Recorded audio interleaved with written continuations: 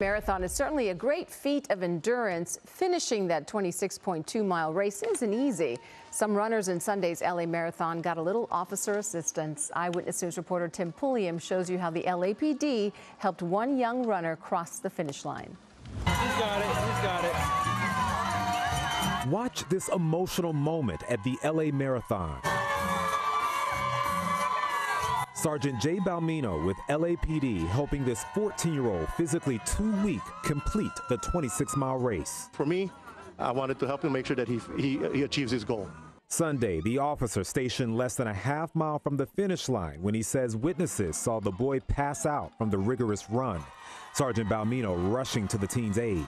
First thing he asked was, did I finish? So me and his sister kind of guided him towards the path to see if he could finish it. Towards the end, I wanted him to do it on his own so he could cross the finish line on his own, but his legs just gave out, so I just scared him and took him to the finish line. You got it, dude! He was so happy. He was really happy that he finished. Sergeant Balmino is too.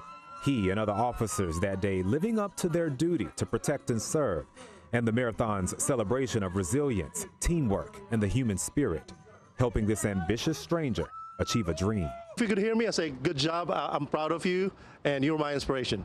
And Sergeant Balmino says that this has motivated him to possibly run in the LA Marathon next year. Hello, I'm Mark Brown. Get more great ABC7 content by clicking the subscribe button for our YouTube channel. And download the ABC7 Los Angeles streaming app on Fire TV, Android TV, Apple TV, and Roku to watch on your TV.